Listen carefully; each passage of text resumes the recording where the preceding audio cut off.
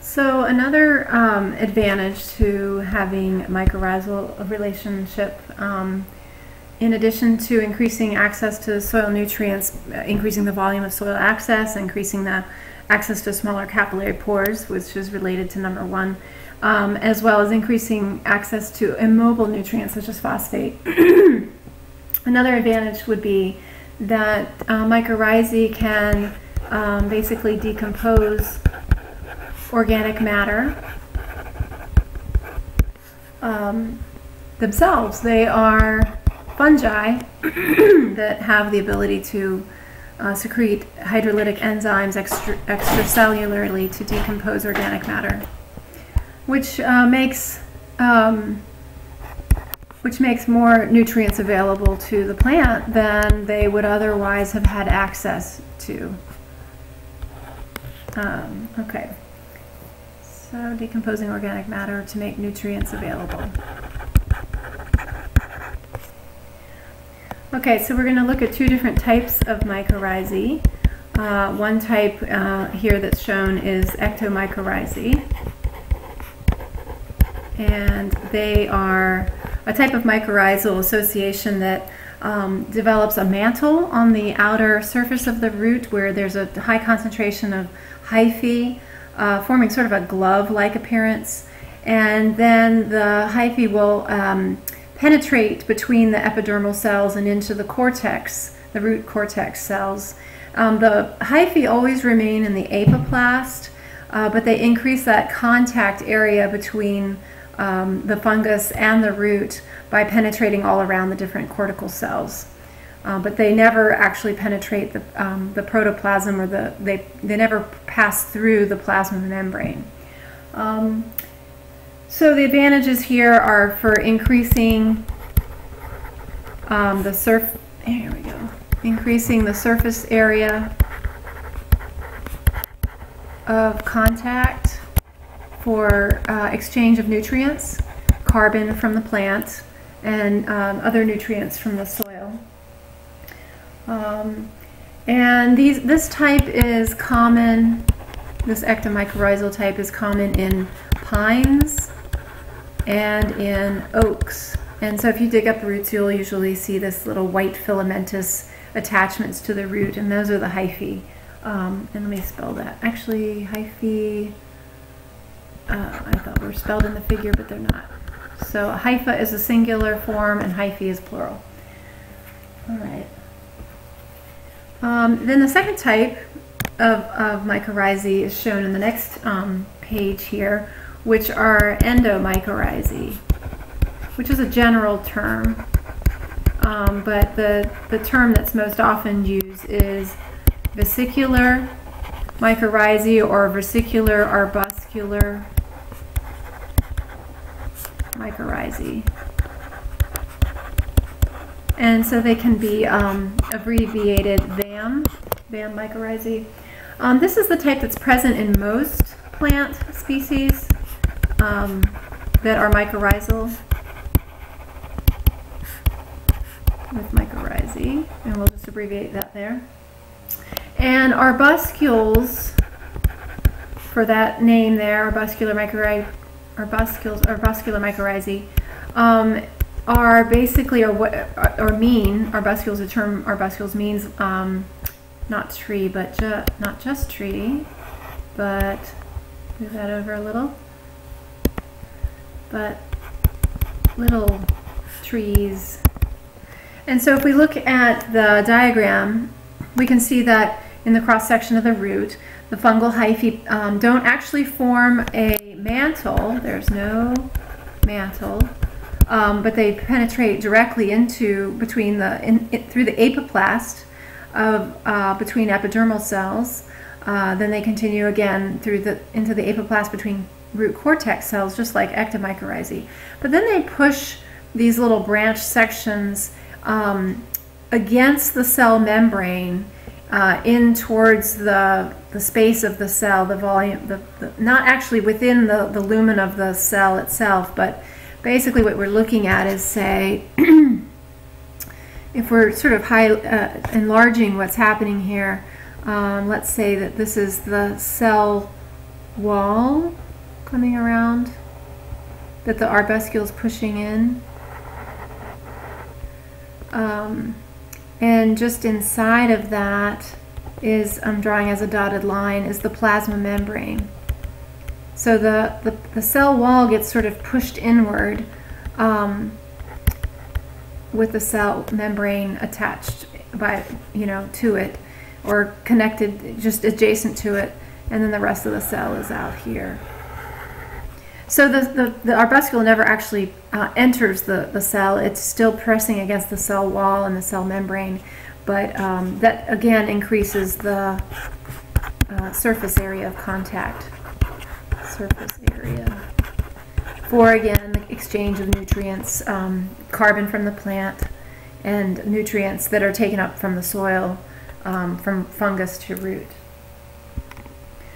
All right, so advantages of associating with mycorrhizae, also what we talked before, having root hairs, or having, well, regardless of whether these symbioses or root extensions are part of the root, or if they don't have them at all, when nutrients are taken up, then the development of a depletion zone occurs around the root. So a depletion zone, or zones, it's shown in plural here, are gradients of nutrients, or nutrient concentrations.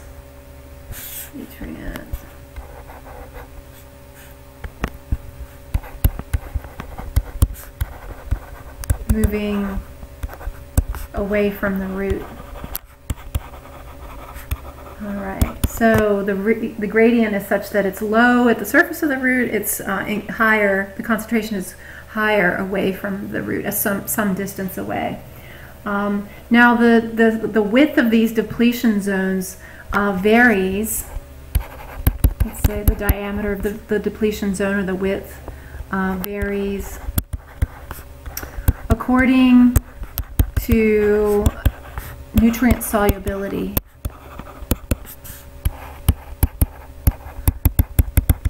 Okay, so we see, but it also varies depending on whether root hairs are present or mycorrhizae are present or not. So in the first diagram, we're looking at a diagram here that shows where we have root hairs present versus no root hairs. And so the depletion zone without root hairs is rather narrow, and this is for phosphorus. Whereas if the plant has root hairs, you can see the diameter of the cylinder surrounding a root, which was very thin here, is much enlarged with the presence of root hairs. Likewise, if you look down here where we have plus mycorrhizae present, you can see the depletion zone around the mycorrhizae is much larger than if the root had no mycorrhizae at all. But with root hairs plus mycorrhizae, there is no, gain really over having over the other two where root hairs and mycorrhizae are present. So developing these mycorrhizal associations is energy expensive, and so typically plants have one or the other. Not to say that they never have both, but just generally speaking, they have one or the other. And there's probably some plasticity with that in terms of time of year and phenology, in its stage of development, and nutrient availability. Okay, and then speaking to the nutrients itself, as we said, the more soluble the nutrient, the wider, as it turns out, its depletion zone. So we're looking at a graph here for the depletion zone of nitrate. And what we see is that the concentration as you move away from the root is very high. So as we move closer and closer to the root down the y-axis towards 0, we can see sort of a general decline in the nitrate concentration. But at some point here, you see this precipitous decline, and that's referred to, all in this dotted area here that's shown, is referring to the depletion zone. All right, so then the question is, How would this depletion zone look in comparison? How would we compare the depletion zone of nitrate with something that's less soluble like phosphate? So if we were to hypothesize what that line would look like, would we draw the line? Let's see if we change our color here just to highlight. We're looking at a different nutrient. Would we expect a phosphate content to be sort of high out here and coming along and get very, very close to the root before it declines? Or would, where we see a line kind of like this, a precipitous decline, much a sharper decline than with nitrate? Or would we expect a sort of gradual decline like this, where we have a shallower slope? So that's our question. Would it be A or would it be B? So if we look at the next diagram here, we can see some data with showing the depletion zone of phosphate. And we are looking at mycorrhizal versus non-mycorrhizal plants, and we're looking at a difference in nutrient fertilization rates. So we're looking down here at, say, where phosphorus content is low in the soil and there are no mycorrhizae.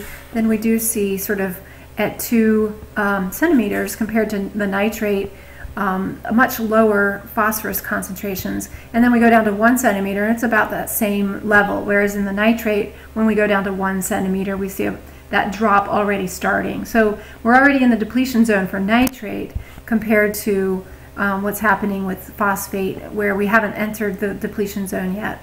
It's not till we get even closer to the root, less than 1 centimeter, that we see that depletion zone begin. So that's kind of one of the ways that we can compare depletion zones between different nutrients. Certainly higher nutrient concentrations are going to affect that depletion zone, and also the presence of mycorrhizae are going to affect that depletion zone as well. In fact, what we see is that with mycorrhizae and low nutrient availability for phosphorus, that depletion zone is nearly removed. Okay, so now we're going to move into a discussion of basically once the nutrients reach the root surface, once nutrients reach the root, what routes of uptake are possible? Basically, how are nutrients taken up? Okay. If we are looking at water and dissolved ions crossing into the root, passing through the root, in this area of the figure, we can sort of blow that up over here and see our familiar diagram where we have 2 different routes of transport. The blue, if you recall, demonstrates the, not apoplastic, but symplastic route.